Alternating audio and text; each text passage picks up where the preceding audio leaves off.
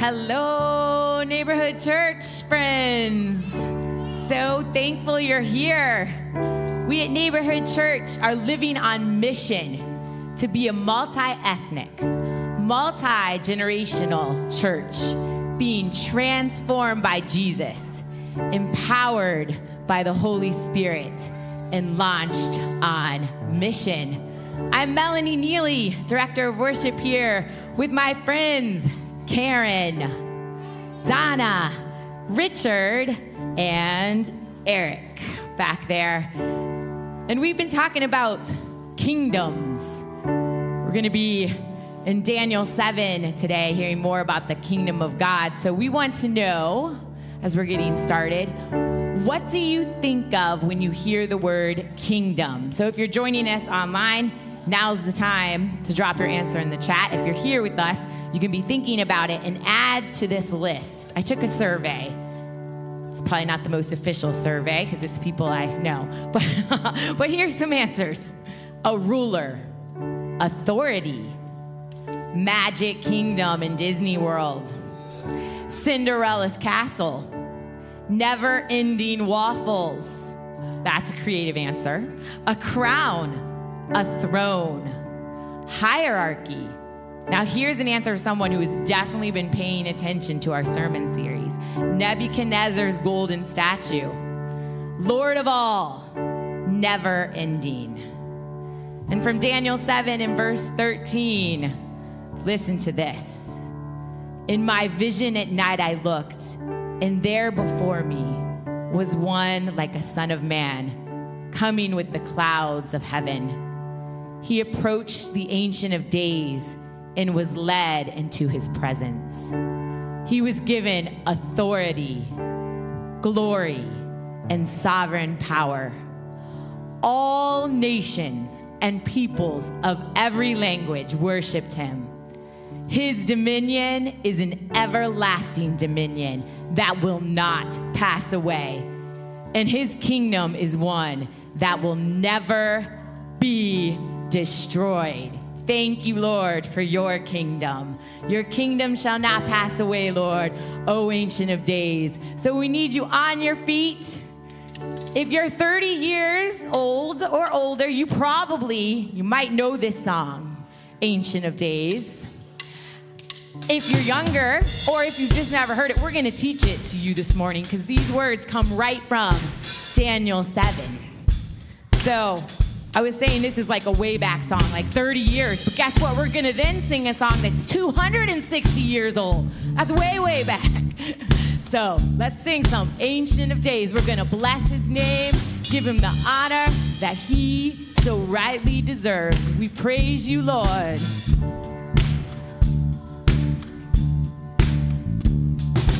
Blessing and honor, glory and power be unto the Ancient of Days. From every nation,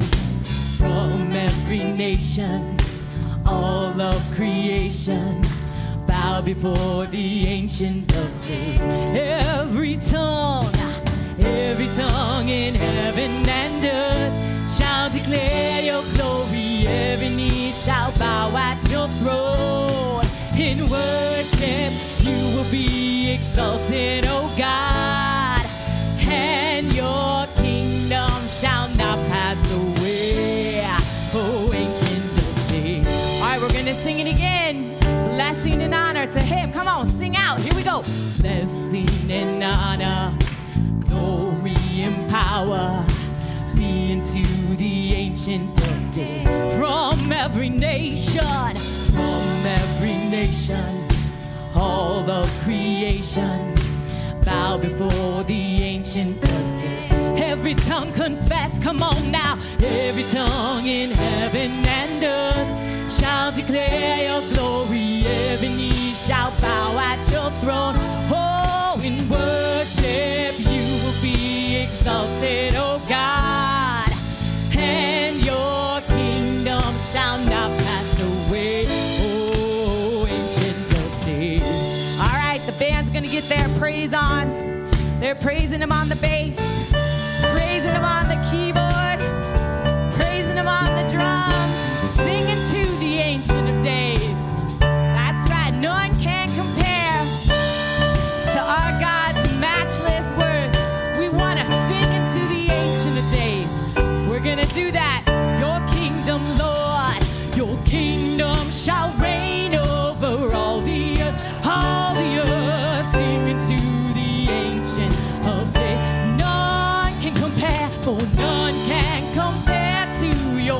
matchless word.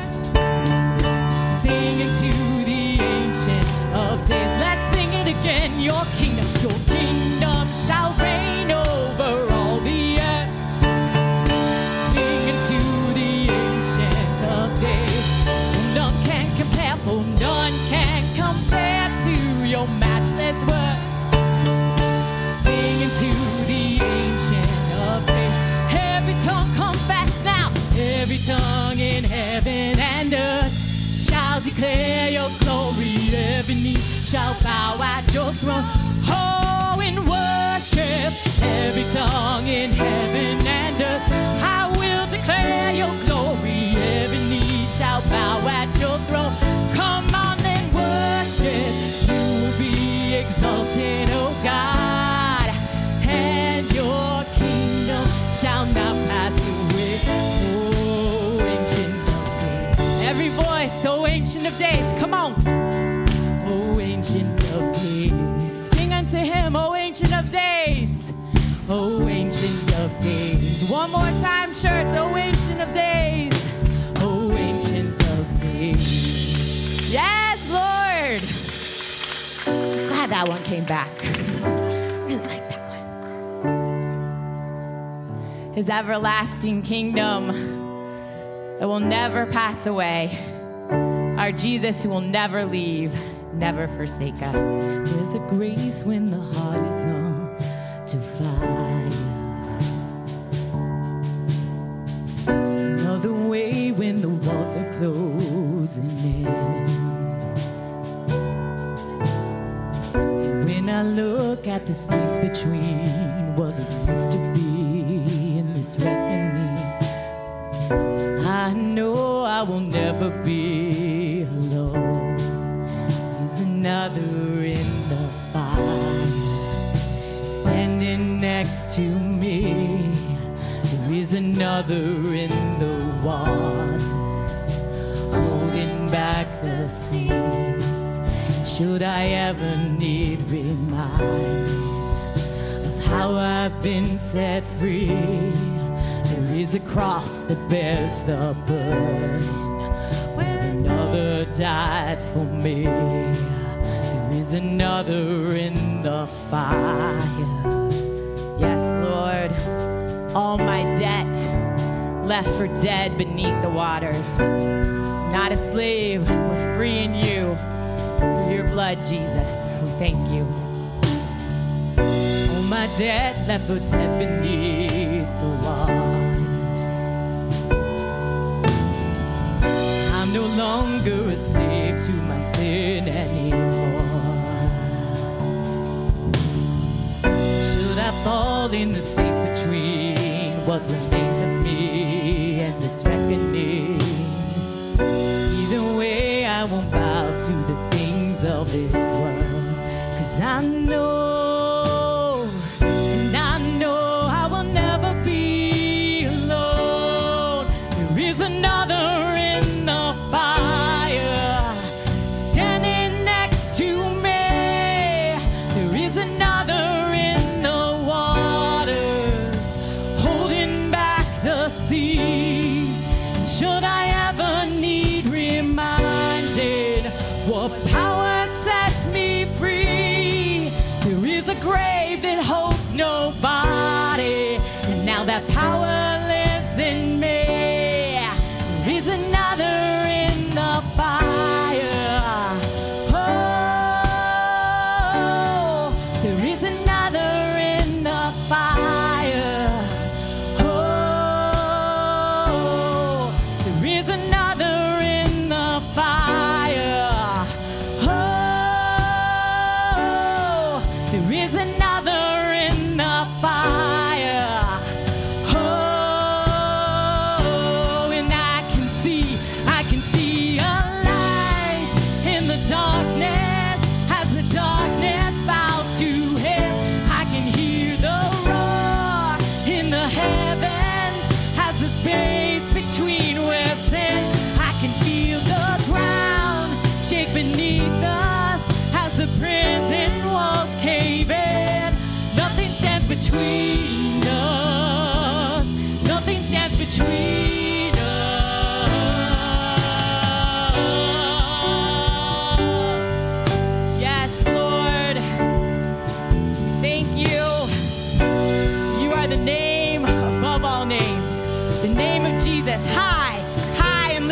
up. There is no other name but the name that is Jesus. He who was and still is and will be through it all. Jesus, come what may in the space between all the things unseen and this reckoning. I know I will never be alone. I know I will never be alone. There'll be another in the fire standing next to me. There'll be another in the waters holding back the seas. And should I ever need reminded how good you've been to me, I'll count the joy come every battle, 'cause I know that's where you'll be. And I can see a light in the darkness as the darkness bows to him. I can hear the roar in the heavens as the space between wears thin. I can feel the ground shake beneath us as the prison walls cave in. Nothing stands between us. Nothing stands between. There'll be another in the fire standing next to me. There'll be another in the waters holding back the seas. Should I ever need reminded how good you've been to me, I'll count the joy come every battle, 'cause I know that's where I'll be. Count the joy, I'll count the joy come every battle, 'cause I know that's where you'll be. I'll count the joy come every battle, 'cause I know that's where you'll be. Count the joy come every battle, 'cause I know that's where you'll be.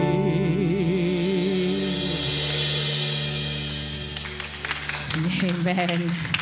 We're asking you, Lord, come thou fount of every blessing, tune my heart to sing thy grace. Streams of mercy never ceasing, call for songs of loudest praise. Teach me some melodious sonnet sung by flaming tongues above.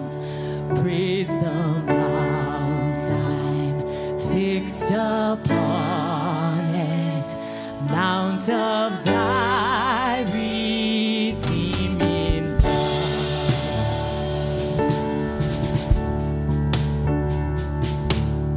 Here I raise my Ebenezer, hither by thy help I come. And I hope in you, and I hope by thy good pleasure safely to arrive at home. Jesus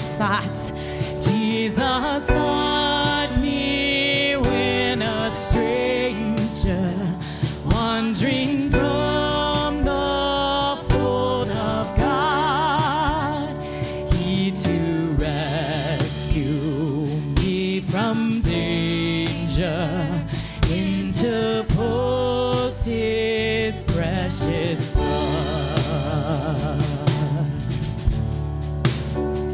How your kindness yet pursues me, how your mercy never fails me, till the day that death shall lose me. I will sing, oh, I will sing.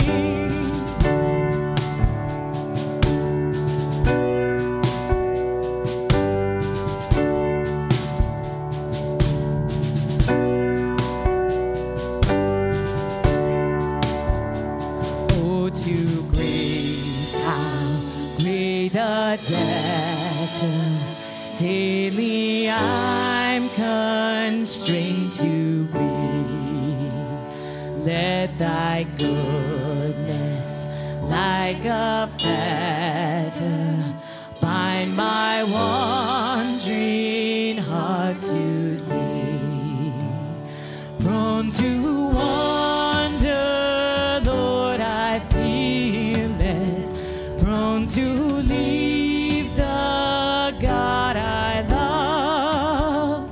Here's my heart, Lord, take and seal it for thy courts above.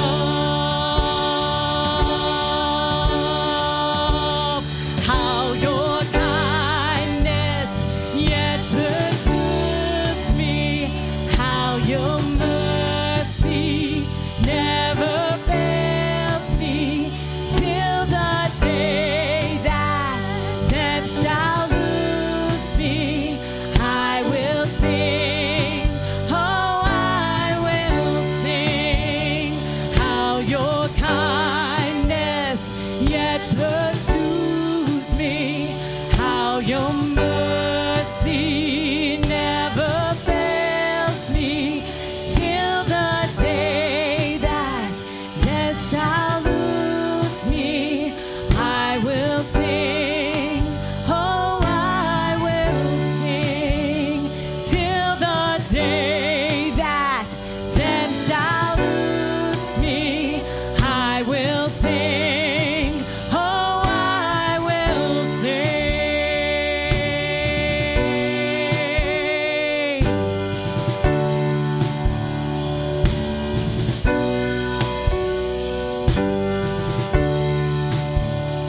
Prone to wander, Lord, I feel it. Prone to leave the God I love. Here's my heart, Lord, take and seal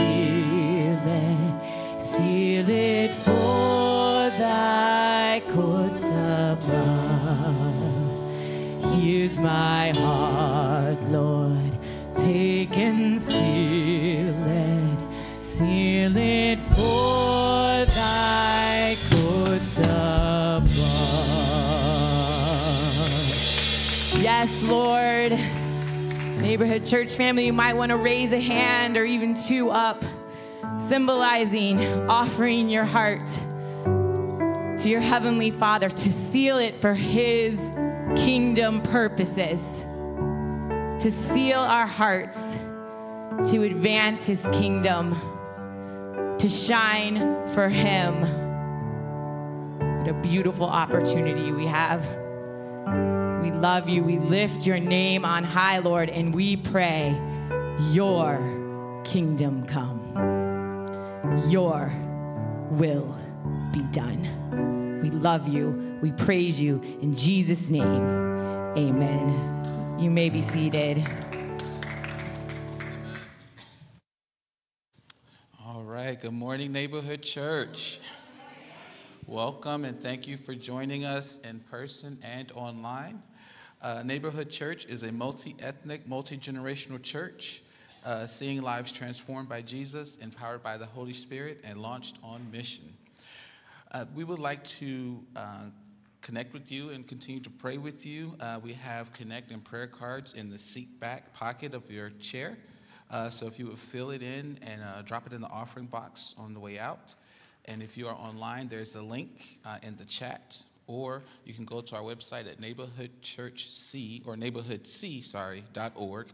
And if this is your first time filling out a Connect card, we would love to send you a gift this week. Follow us on social media to stay connected. Neighborhood Church will begin its groups in September, and we're asking all of you to fill out a neighborhood group survey. And this can be found on our newsletter and also on our website. And for Farmers Market, we are looking for one person to volunteer for the second shift at the Welcome Tent on July 31st. Now, if you are curious about Jesus but have not made a decision to follow him yet, then we invite you to join us for Exploring Jesus. And this is a gathering that we'll have where we'll explore questions and conversations about Jesus, like who he was, what he did, what he claimed, and the relevance that that'll have for us in our lives today. We'll have our last one next Sunday from 10 a.m. to 11 a.m. At the Farmers Market. A normal part of following Jesus is talking about him to others. And so here's a story that Landon Neely did a few weeks ago on the video.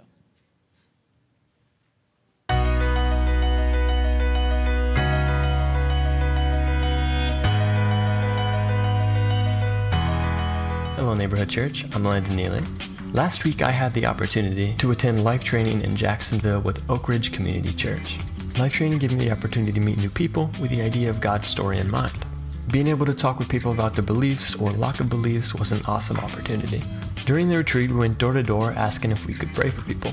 I especially liked the fact that we didn't walk up to their door and start talking about their imminent doom, but instead we opened up and talked to them and made it more about a relationship before going into the deeper things. We were turned away a few times and often the doors just weren't open, but I learned an important lesson during the retreat. The lesson is that we don't bring people to God.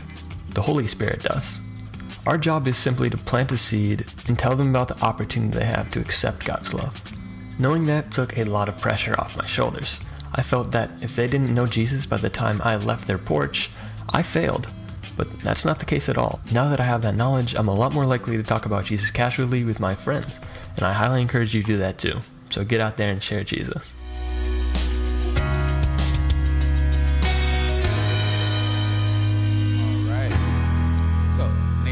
Youth Pool Party, August 1st at the Neely's home from 5 p.m. to 9 p.m. Make sure to invite a friend and RSVP from the newsletter or under the calendar on our website. We are showing Jesus by helping the Montgomery County Coalition for the Homeless support their clients by providing everything needed for 2 preschool and 2 elementary and 2 middle school and high school students to be ready for the 2021 and 2022 school year. So please sign up for items and bring them to the neighborhood church by Sunday, August 15th, and there'll be a collection bin outside the kitchen. Baptism will be happening Sunday, August 22nd, and this is an opportunity for those who have said yes to Jesus and would like to take that next step of faith. So please RSVP on the website. Thank you all for your continued contribution and your giving to further the gospel here at your local church. And would you just pray with me? Lord, we thank you for this space, this place, this opportunity to come here together in one venue and to just lift up your name, to worship you. Father, thank you for Neighborhood Church, for what they're doing in the community and for what they're doing globally around the world. Father, I pray for everyone under the sound of my voice. Lord, would you bless them? Bless their household, bless their families, bless their job, God. Bless those who are in need of healing, Lord God. You see what they stand in need of, Lord God, and you said that you care about every detail of our lives. So I pray that you would reach into every detail, Lord God, those secret prayers, those silent tears, and that you would be their comfort, their joy, and their strength. We thank you in Jesus' name. Amen. Neighborhood kids, we have this for you.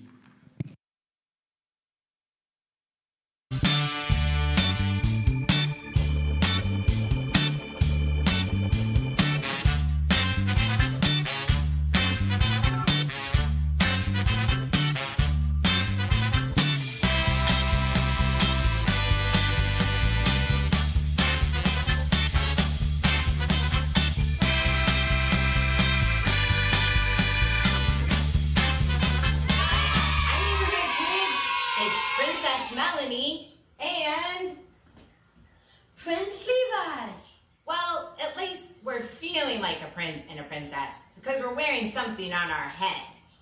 Do you know what these are, neighborhood kids? A crown. Right, we're wearing crowns. Or the type I'm wearing can also be called a tiara. It's actually the one I wore on my wedding day. So what do these crowns show or stand for or represent? Do you know, Levi? Royalty. Royalty. Wow. That's right. Maybe some of you girls dream of being a princess, or some of you boys dream of being a prince. I love leading worship at Neighborhood Church, and I'm so thankful to serve with all of you. But growing up, I did think maybe I would grow up and be a princess. Maybe even a princess at Disney World. What do you think? So, why is it that we dream of being a princess or a prince? Royalty. That's right, because of the royalty and the power that comes with that position of being a prince or princess. We all think we'd be pretty good rulers if we were in charge and got to make all the decisions. Yeah. In the United States, we don't have kings and queens or prince and princesses, but we do have rulers in our government, leaders in our government who make decisions and make rules about our lives. It's a hard job, and those leaders are meant to serve the people. So no matter in any part of the world who's in charge, be it a president, be it a king, a queen, they will not rule forever. Either they'll be voted out of office, they may die, or Jesus may come back. And when he comes back, he's our ultimate ruler, the constant ruler, our coming king. And guess what that means? Those of us who say yes to Jesus will be princes and princesses in his kingdom forever. Now that's a beautiful thing, neighborhood kids. See you soon. Bye, neighborhood kids.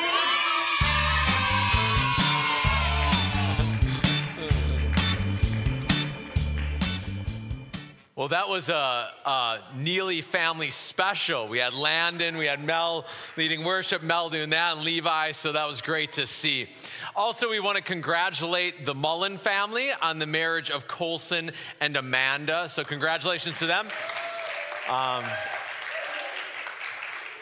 If you've been taking this journey with Jim over the last year as he's faced cancer, this is the third wedding in just around a year, and this is the first one he's been able to be at in person. So it was a very special day for them. So please pray for them, bless them, and hopefully Colson and Amanda have a wonderful honeymoon and life together.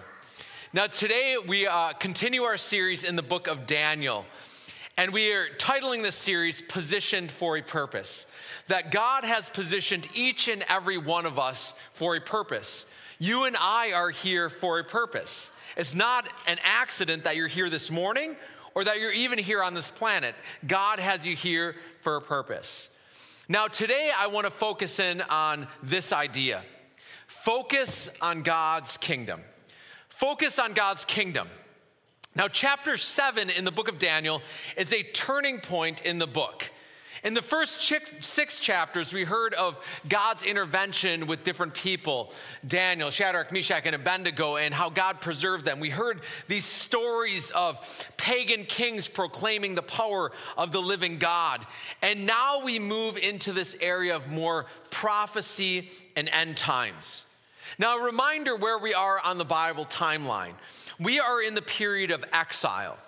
And exile is that period where, if you're familiar with the history of the Jewish nation, there was 12 tribes of Israel which were living in this piece of land. And the 10 northern tribes at this time had been taken over by Assyria and taken away into captivity. Assyria then repopulated those 10 northern tribe lands with different people. Now the 2 southern tribes, Benjamin and I just forgot the other name, Benjamin and Judah, there we go, I was like, Lion of Judah. Benjamin and Judah were now taken away by Babylon into captivity. So the land that Israel had been devastated, the people had been scattered all over the world, and they are in this period of exile in the nation of Babylon, and then under the rule of the Persian Empire. Now Daniel in chapter 7 begins to have these dreams and visions. And in this, it begins to reveal the future to him. Now, also to break up the book here, here's a little infographic from the Bible Project. And in this infographic, you can see that the book of Daniel is broken down to 3 main sections in 2 different languages. Chapter 1 is written in Hebrew, which is the language of the Jews. Chapters 2 to 7 are written in Aramaic, which is the broader nation's languages. And then chapters 8 to 12 are written back in Hebrew. So this center part that we're just finishing up, because it is written in Aramaic, is pointing towards that this was meant for all the people outside of Israel to know and understand and respond to. And here begins the vision of Daniel. These visions that Daniel is having are pretty crazy. And they're to reveal the future plans of both Israel and the world. And this isn't about an individual. This is not saying this is God's plan for you or for me. This is God's plans for kings, kingdoms, empires throughout all of history. So let's begin in verse 1. If you want to follow along, you can pull out the YouVersion app. We have all the notes on there under events. If you just want to read up here, that's fine. If you have a paper Bible, we are in Daniel chapter 7, and I'm reading from the New Living Translation. Earlier during the first year of King Belshazzar's reign in Babylon, Daniel had a dream and saw visions as he lay in his bed. He wrote down the dream, and this is what he saw. In my vision that night, I, Daniel, saw a great storm churning the surface of a great sea with strong winds blowing from every direction. Then 4 huge beasts came out of the water, each different from the other. The first beast was like a lion with eagle's wings. As I watched, its wings were pulled off, and it was left standing with its 2 hind feet on the ground like a human being. And it was given a human mind. Then I saw a second beast, and it looked like a bear. It was rearing up on one side, and it had 3 ribs in its mouth between its teeth. And I heard a voice saying to it, "Get up, devour the flesh of many people." Then the third of these strange beasts appeared, and it looked like a leopard. It had 4 birds' wings on its back and had 4 heads. Great authority was given to the beast. Then in my vision that night, I saw a 4th beast, terrifying, dreadful, and very strong. It devoured and crushed its victims with huge iron teeth and trampled their remains beneath its feet. It was different from any of the other beasts, and it had 10 horns.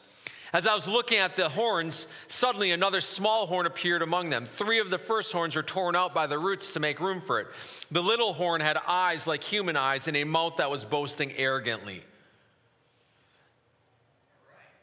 Yep, so you guys all got that? So my first point here is visions are confusing. Because this is, and scary, and it's just overwhelming that these things are getting downloaded by God to Daniel. And think about this. I'd be asking myself, what did I eat? What happened? Like, how did I go to bed and this happened in the middle of the night? Because these are some wild-looking creatures having crazy things done to them. The first one has wings, and the wings get ripped off. And then it's given a human mind, and it stands up on its feet. The second one is a bear with a rack of ribs in its mouth. The third, there's this leopard with 4 wings. And there's this fourth, this massive beast with iron teeth. 10 horns, a little horn. 3 horns get ripped out. This horn has eyes, a mouth. Like, what is going on here? And this is a wild and confusing vision. I looked at many drawings over the last week of these, of different artists breaking this down. Now you're probably going to want to do a Google search right now and check it out. And I'll put one up here in a minute. But I personally don't know what I'd do with a vision like this. But it doesn't stop here. It continues on in verse 9. I watched as thrones were put in place, and the Ancient One sat down to judge. His clothing was as white as snow, his hair like pure wool. He sat on a fiery throne with wheels of blazing fire, and a river of fire was pouring out, flowing from his presence. Millions of angels ministered to him. Many millions stood to attend him. Then the court began its session, and the books were opened. Second idea is God is a sovereign ruler and judge over all kingdoms. We'll begin to see pretty quickly that these 4 beasts are 4 different kingdoms. But now, before we get that interpretation, we see this heavenly courtroom beyond anything you could ever imagine. You cannot wrap your head around a fiery throne with blazing wheels, with a river of fire. Is that the Mullins sitting back there? They're back. Oh, I didn't know you were in the house. The new lighting was shading you out. So Glad to have you guys here. All right, anyways, back to the story. So the picture we get here is of this heavenly courtroom. And all this fire pouring out of it with millions of angels and people. If you've gone down to D.C. and stood in front of the Supreme Court, it's a pretty impressive building, but it's nothing. It's like a drop in the bucket compared to the heavenly courtroom where God, the sovereign ruler and judge, will ultimately judge and rule and reign. And in the end, this is pointing towards justice will be done. Justice will be done for you as individuals and for nations and kingdoms. Nobody is going to get away with any wrong that they have done. Because God is the sovereign ruler and judge over all kingdoms and nations.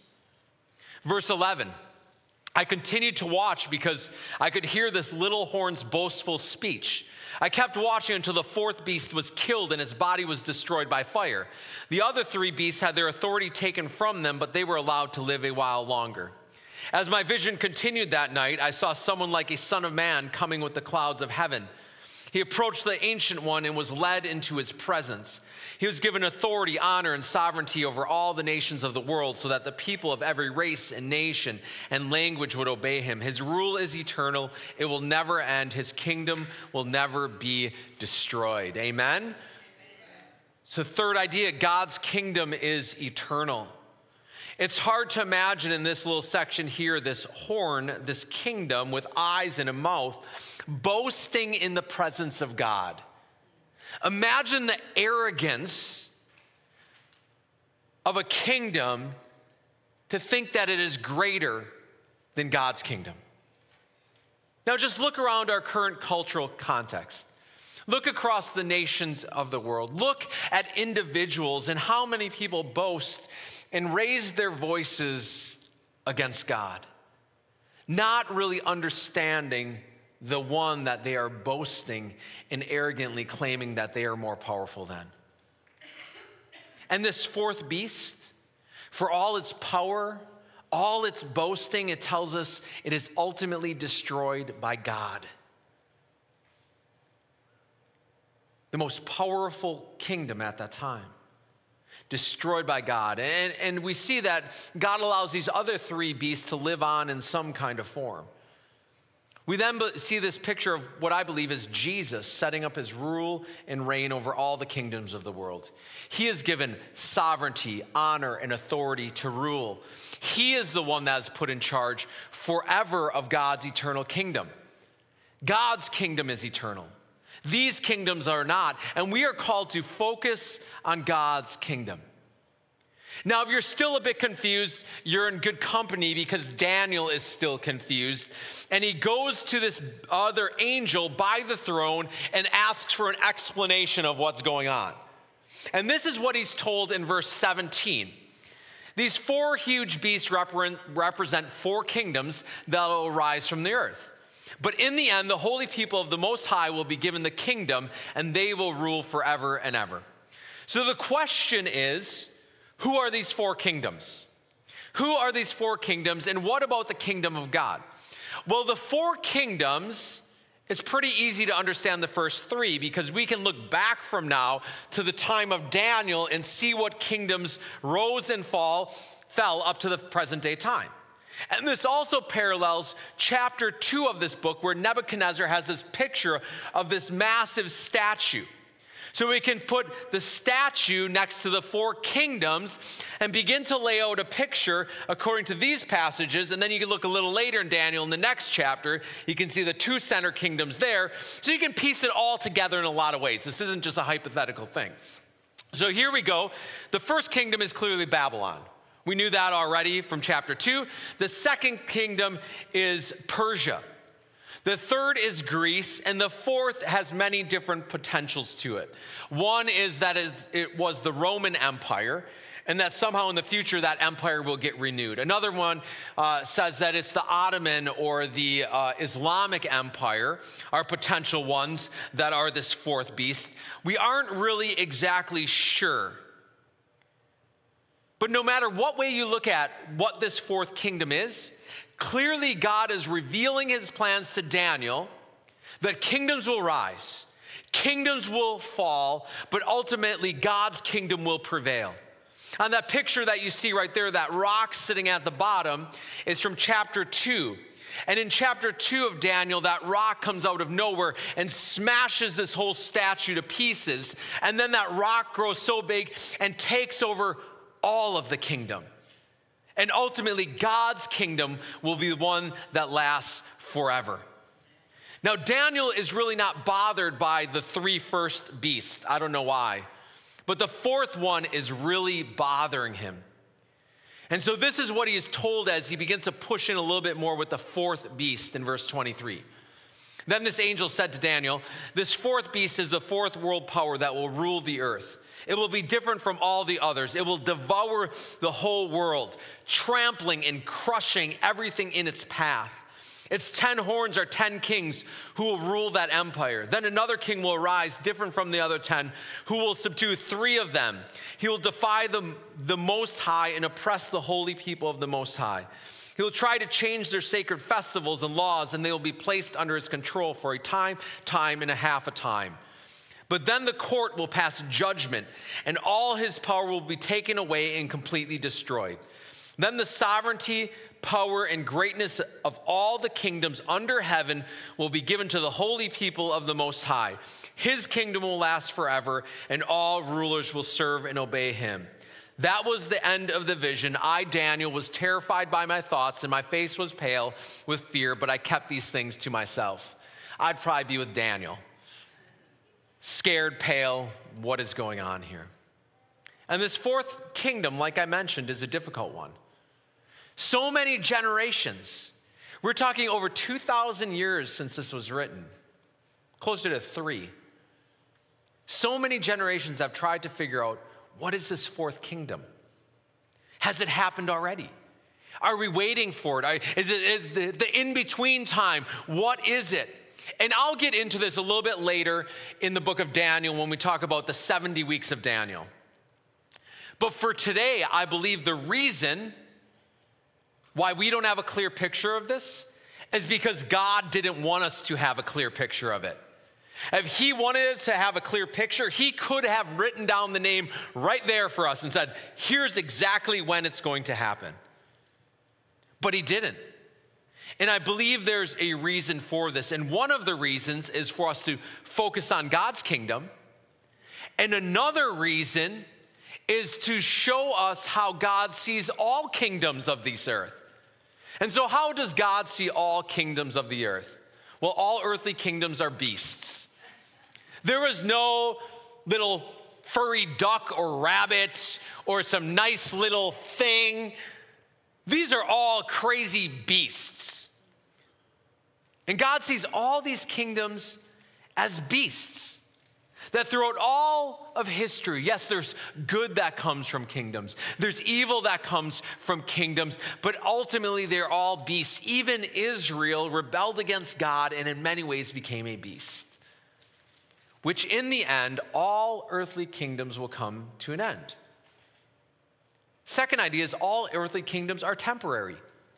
They're all temporary. None of these kingdoms will last forever in the state they are in. Nations and kingdoms are part of God's plan and are used by God in many ways, but in the end, the earthly rule and reign of kings and kingdoms will come to an end.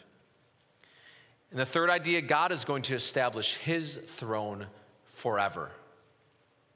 God will establish his throne forever.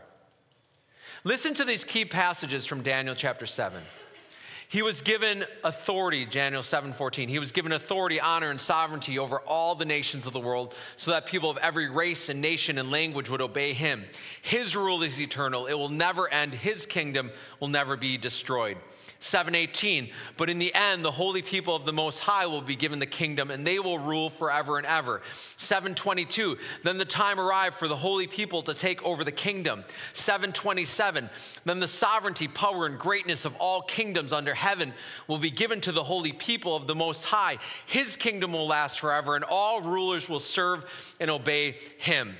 And the last one is from actually chapter 2, because chapter 2 parallels this one, and it's verse 44, and it says, during the reign of those kings, the God of heaven will set up a kingdom that will never be destroyed or conquered. It will crush all these kingdoms into nothingness, and it will stand forever. God will establish his kingdom forever. And as part of establishing his kingdom forever, there's a few things. First, his kingdom will not just come in the end. It is not just a future kingdom. We call it now, but not yet. That God's kingdom is here now, but it's not yet. When Jesus stepped out into ministry at 30 years old, what did he proclaim? He said, the kingdom is here. He didn't say, look for the kingdom. He said, the kingdom is here. When you read the parables, often we forget the first line that Jesus said, and he said, the kingdom of God is like. Go back through the parables and read how many start with those words, the kingdom of God is like. The main teaching of many of the parables is about the kingdom of God, and it's pointing towards a kingdom that is here, but still yet to come. And what I believe that the kingdom is greater than the church, but the church is part of the kingdom. And how does the kingdom come now? Well, I believe the kingdom comes when we say yes to Jesus. When you invite King Jesus to take up his rule and reign in your life, in your kingdom, the kingdom has come to you. And then when a kingdom comes to somebody next to you, then we become the church. And we are carriers of the kingdom wherever we go. If you have said yes to Jesus and Jesus is king of your life, you are a carrier of the kingdom today. God's kingdom is within you, and he wants to express it through you. You are a prince, you are a princess, as you heard before.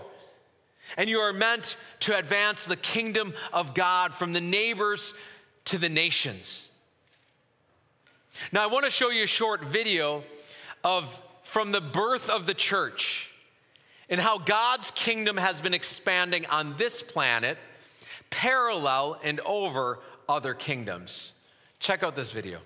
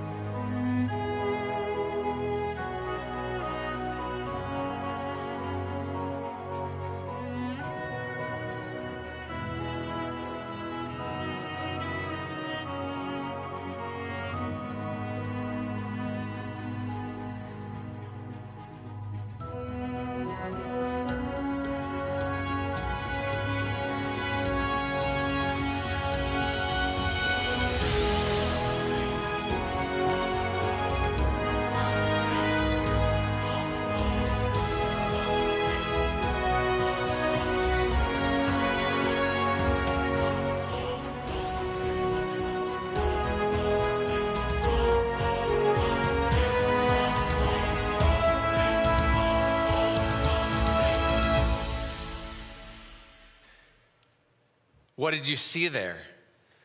There was rise and falls of kingdoms since the birth of the church. And even there was kingdoms over the top of the church, but the church and the kingdom of God is not limited by borders. It's not limited by rulers or who's in positions of power. God's kingdom is advancing. And his kingdom is here and now, but there's still yet to come. It is not here in its fullness, and we have competing kingdoms. We have the beasts versus God. We have his holy people versus the kingdom of the world. But one day, there will only be one kingdom that remains, and that will be the kingdom of God. I've also heard it said that the crowns that we are given. Because across Scripture, we see that we are given crowns as rewards for things that happen to us here and what we do for God. I've heard it said that the crowns that we are given are simply meant to lay down at the feet of Jesus in worship of him. And it's a great picture of worship. It's an incredibly splendid picture, but I don't think it's true. Because as we read here, as we just read, it says that God's holy people will rule and reign with him. Not under him, with him. Some might look at this and say that this is only for the nation of Israel and not for the church and the Gentiles or the people of God, but I believe it's a combination. I believe that some of us will have positions of power where we are given a crown because we are ruling and reigning not over Jesus, but with Jesus. He said, hey, you get Alaska. You get to rule Alaska. Maybe you get Hawaii. Maybe you get Europe in this renewed kingdom. But what we do for God here is going to echo in eternity, and I believe some of us are going to rule and reign with Jesus. How incredible is that? That you not only have a purpose here, but you are going to have an eternal purpose to rule and reign with God. Our view of eternity is often shallow and distorted and misses many of the realities of Scripture. And I'd tell you more about the kingdom, but for sake of time, you can ask me more on the side. But what I want you to hear is to focus on God's kingdom. Focus on God's kingdom and what is going to last. And how do you do that? You invest in eternity. And what you invest in eternity will last forever. Randy Alcorn said, you can't take it with you, but you can send it on ahead. And you can send it on ahead by generosity in your life, by the way you give yourself to the kingdom of God. There's many different ways. We all have time, talent, and treasure that we can invest in the kingdom of God. And what you invest in eternity will last forever. And I believe we will see neighborhoods and nations transformed as we carry the kingdom wherever we go. This is the gospel. This is the gospel that God spun all of this world into existence. King Jesus spoke it into existence. And he created this beautiful place and kingdom, but we as human beings decided to be our own kings and queens, our own princes and princesses, and thought we could do it better on our own. But in the end, it didn't work out too well. And mankind fell. We alienated ourselves from God. We alienated ourselves from the one true king and tried to set up our kingdoms independently. And this rebellion can't be fixed by trying to just do good things.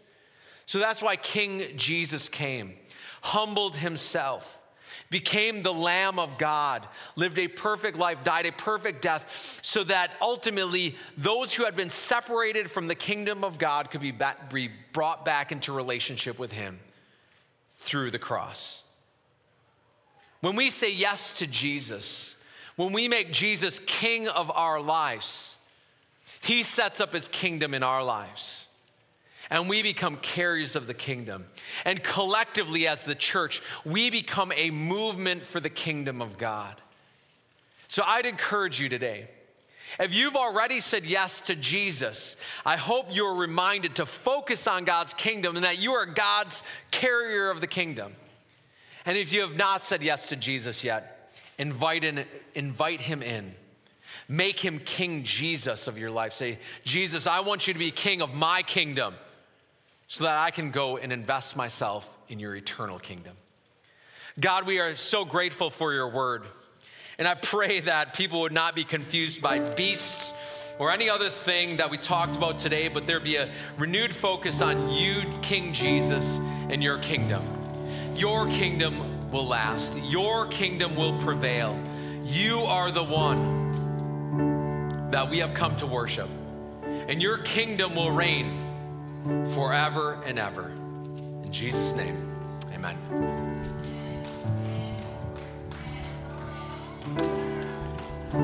His kingdom shall not pass away. O Ancient of Days, on your feet as we praise him and thank him for his eternal kingdom.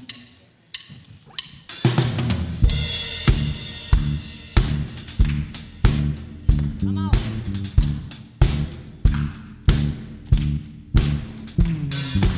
Blessing and honor, glory and power be unto the Ancient of Days. From every nation, all of creation, bow before the Ancient of Days. Every tongue now, every tongue in heaven and earth shall declare your glory. Every knee will bow at your throne. In worship you will be exalted, O God, and your kingdom shall not pass away, O Ancient of Days. We're going to sing it again. Blessing and honor to you, Lord. Come on.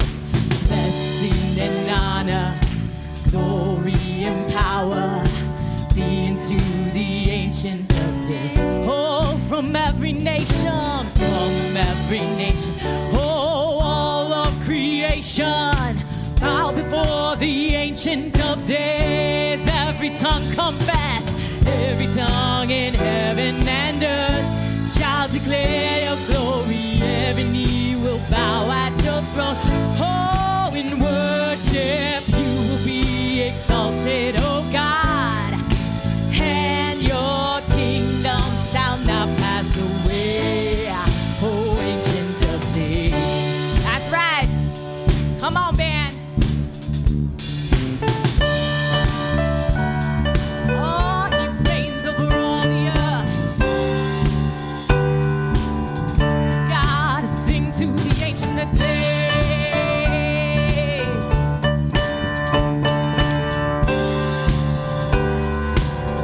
Come on, here we go.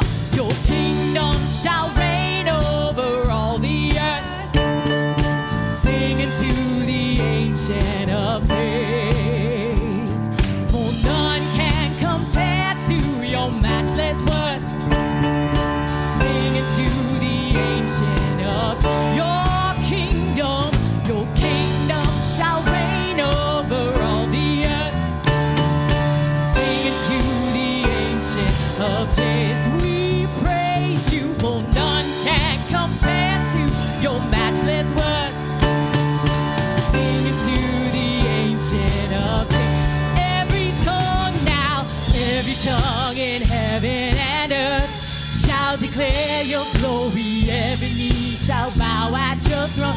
Oh, in worship you will be exalted, O God, and your kingdom shall not pass away, O Ancient of Days. I want to hear you cry out, O Ancient of Days.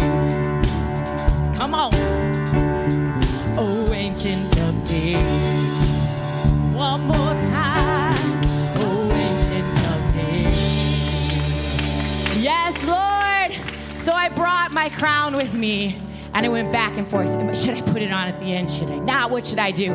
But when I heard these words, this beautiful truth that we are carriers of the kingdom, from our neighborhoods to our nations, I thought, what better reminder, girl, than to wear your crown. You're a carrier of the kingdom. If you have said your first yes to Jesus, you're a carrier of the kingdom. So Levi, my 10-year-old son, and I, we went to the dollar store and we bought you all crowns. So, I mean, we want to make sure the neighborhood kids get them first, but there's plenty to go around. So Levi and Mark will be out there passing out your crowns. So go, knowing you're a carrier of his kingdom. Love you guys. Have a great week. Be blessed.